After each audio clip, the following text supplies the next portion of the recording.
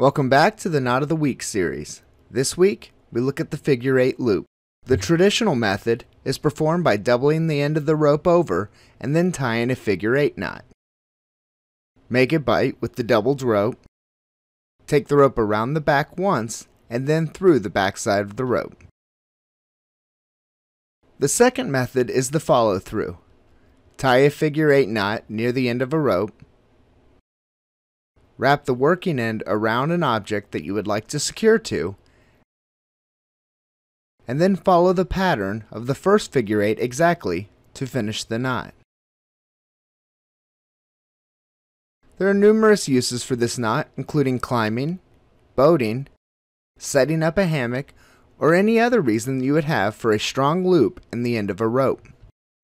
This is a jamming knot, meaning it can be difficult to untie after use.